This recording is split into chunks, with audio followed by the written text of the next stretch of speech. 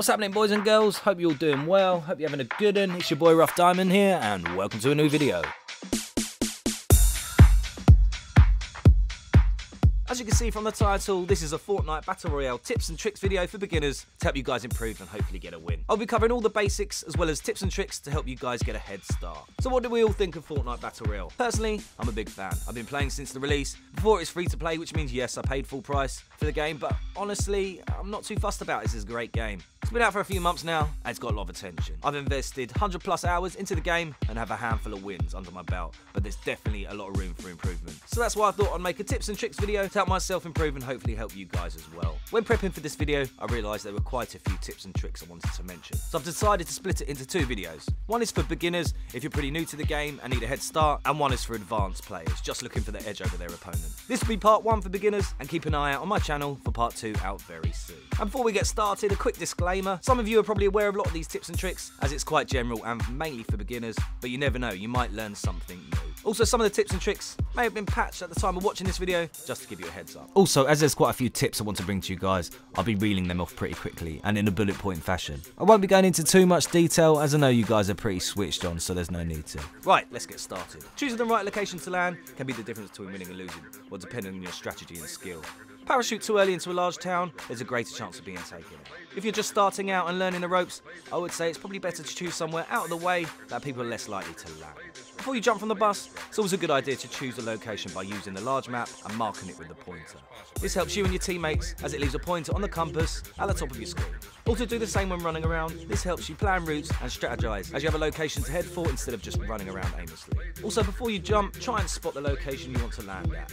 It's also a good idea to move the little white arrow on the bus so it's pointing the right direction, so when you jump you're already facing the right way. It's possible to reach any location on the map after jumping from the bus, you just need to free fall at the right angle. You can tell by the speed and distance you would travel on the mini-map. Also, don't be afraid to pull your glider umbrella early, just bear in mind other players may have reached a location before you, depending on how well they parachuted down. While gliding, keep an eye out for other players and where they land. This will give you a good idea where other players will be when entering an area or a building. Try landing on rooftops and smashing through if you can. This means you'll be one of the first to land and closer to loot. Also, chests are usually in attic lofts, it gives you a greater chance of finding them. Always use headphones to hear movement around you, especially footsteps. This will give you the edge over the enemy. Crouch as much as possible, especially around buildings.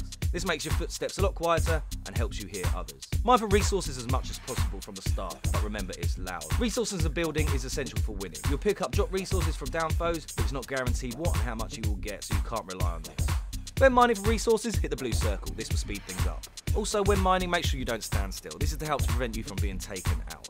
Build, build, build. Don't be tight with your resources. This can be the difference between winning and losing. As soon as someone starts shooting at you, try and make it your first reaction to build. Either build steps or a wall, depending on the situation, but ultimately, this will throw off the enemy as they can't see you anymore. Also, if you feel that an enemy is getting the upper hand or just out of the distance, build steps to get the higher ground and to gain control of the fight. Keep in mind, building in this game is just as useful as a gold scar. When running across map, make sure you're always looking for other players. Jump to look over hills every now and then and look behind you. Just because you come from that direction doesn't mean it is clear.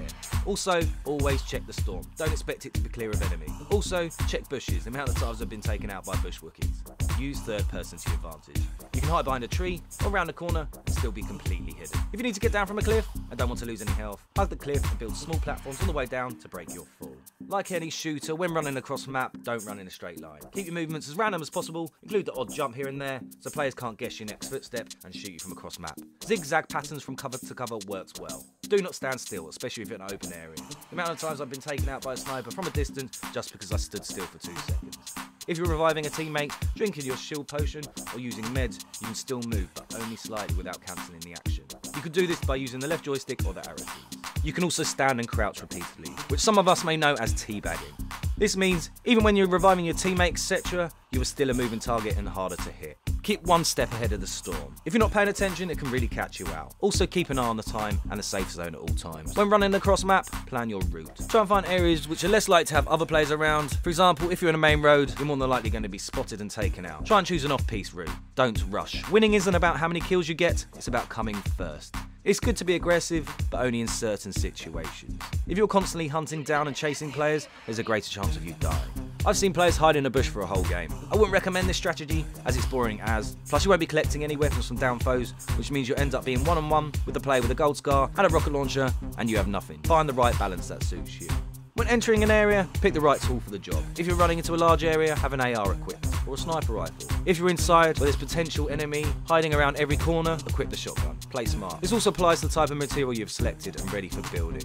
If you find yourself in the middle of a gunfight and you run out of wood, this will really slow you down. Like any shooter, keep your crosshairs in the middle of the screen at all times. This means you're ready for the fight. I see players all the time running across the map with their crosshairs pointing in the ground, and they get killed as soon as they come across a player. It's completely personal preference which weapons and consumables you keep on you, but remember you only have 5 slots. I always try to have one fully auto, like an AR for medium range, one shotty for short range, one scoped for long range, and some sort of explosives like grenades or a rocket launcher. And of course, meds. There isn't any point carrying grenades along with a grenade launcher, as they're both explosives and roughly do the same thing. That's a waste of one of your precious 5 spaces. So be a bit cutthroat and don't hang around dead bodies too long trying to decide which weapons to take, as the chances are someone would have heard the commotion and are probably on their way to finish you off. Organise your inventory as early as possible. It's entirely personal preference, but mine goes AR, shotgun, sniper, explosives like grenades, and then meds. Weapon colours are quite straightforward and I won't bore you with it, pretty obvious, but in case you weren't sure, it goes grey, least powerful, green, blue, purple, and then gold. In case you weren't aware, you can organise your inventory while healing. Saves time. Share with your team.